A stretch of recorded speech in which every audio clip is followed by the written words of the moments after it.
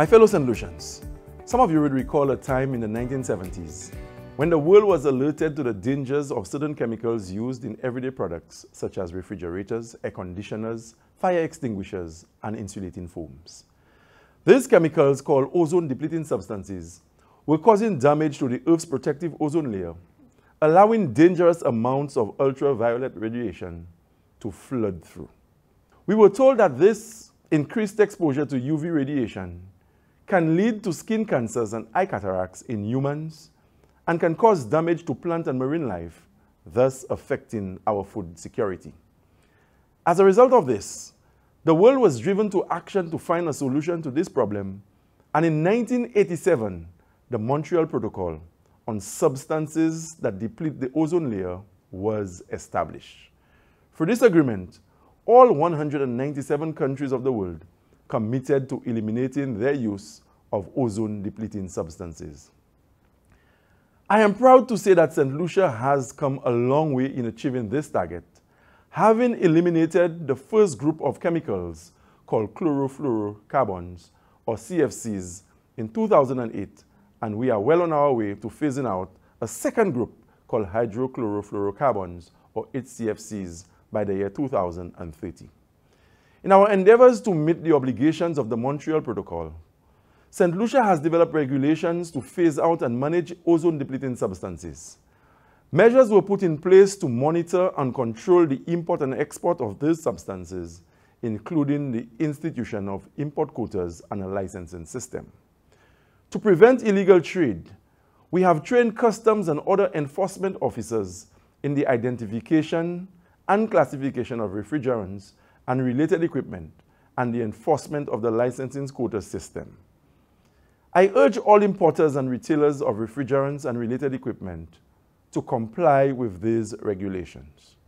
In partnership with the United Nations Industrial Development Organization and the United Nations Environment Program, we have provided training for refrigeration and air conditioning technicians in good refrigeration and air conditioning management practices, as well as in the safe use of alternative refrigerants.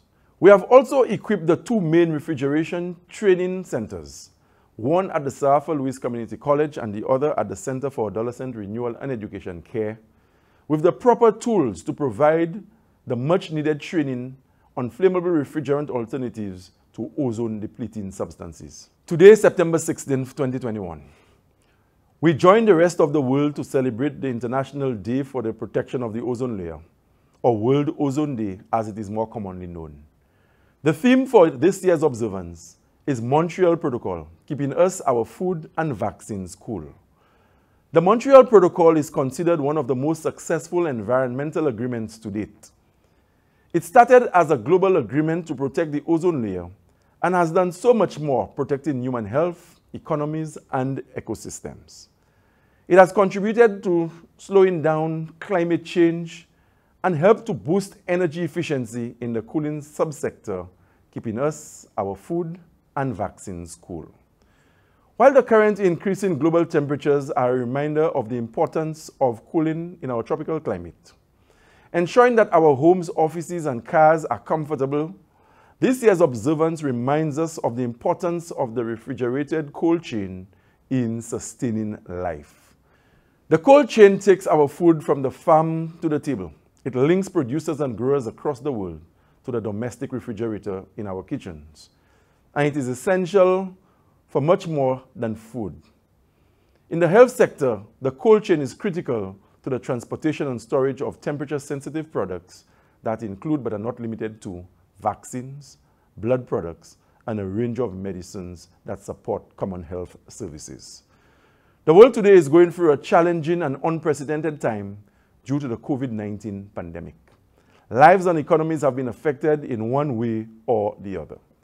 Despite the odds, we can overcome this, not as individuals, but rather as a collective.